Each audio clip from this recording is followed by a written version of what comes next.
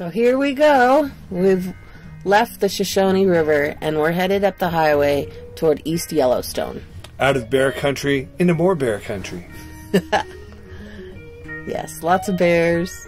Hopefully we'll see some buffalo too. A beautiful part of the drive going from Cody to Yellowstone. Just really, really nice highway.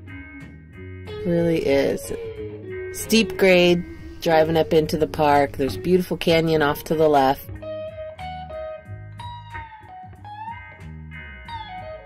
So as we get to the top, we stopped, took a couple pictures at some lakes. Really, really nice lakes. Including the huge lake of Lake Yellowstone.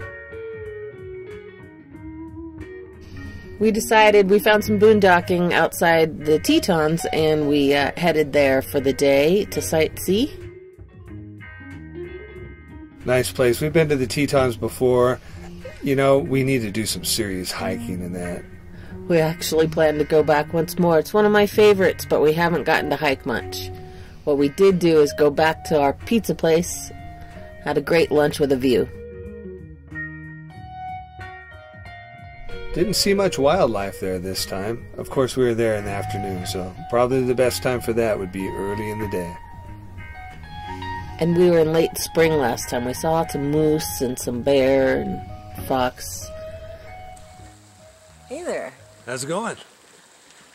Wanted to give you an update where we're at and what's been going on. So we're about 2 weeks in, not quite 2 weeks now. And already lots of learning lessons and Been fun though. Been good. Good. Mm-hmm. And it's been spending a lot of time just reorganizing and getting rid of stuff that we totally didn't need to bring. So anyway, yeah, beautiful spot to stop. There's some rain coming, so we're going to be moving on tomorrow, going into Yellowstone for a night. Yep. Hit the hot springs. And moving our way north. Not going to do Glacier. We totally wanted to. Yes, we had dinner last night with a ranger here in the Tetons, and he was great. And he taught us lots of good stuff about wildlife and the park and Glacier and the fires. So we'll stay away. It became very stormy. We were sort of getting ready to buckle down. Obviously, there was a fire there a couple of years ago. We met some great folks who have been boondocking there for 40 years, and they just taught us so much, including not to come and park at these places and run your generator all night long. So, of course, I tried my generator, and ironically, it wasn't working. So I had to troubleshoot it, and in the manual, it gives some codes with a flashing light that I'm trying to count right here. Looks like I'm counting on my fingers, but... Looks like it. Yeah, I caught him in the act. Yeah, well, I was using my toes, too, and you can't really see that because I have socks on. Ha ha.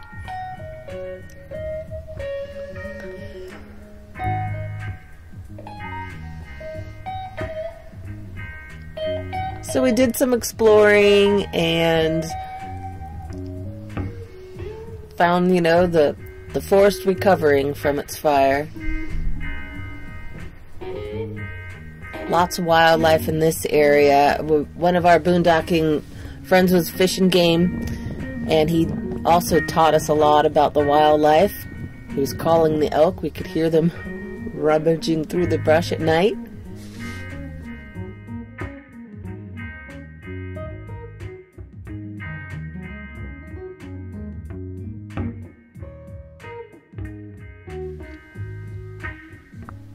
Yeah, that Snake River, it flows through the Tetons as well.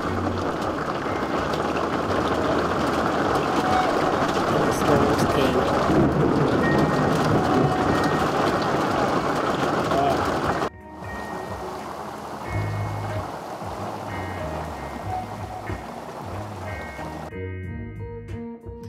So with the rainstorms coming in, we head back into Yellowstone. Snow's predicted in the high country, so we're hoping to do some sightseeing before we can find some camping in the park. So we went straight to Old Faithful.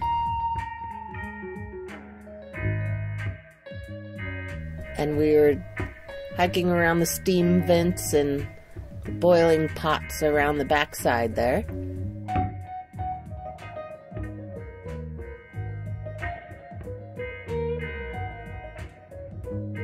You see that lodge in the background. That is a fantastic place. If you get an opportunity, you have to go inside it just to see it.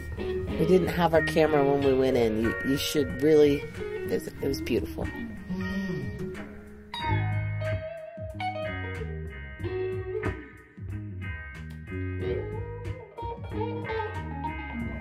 So we're hustling over there, and you can't see the rain falling, but we're getting a little bit on the wet side, saved by the trees right now.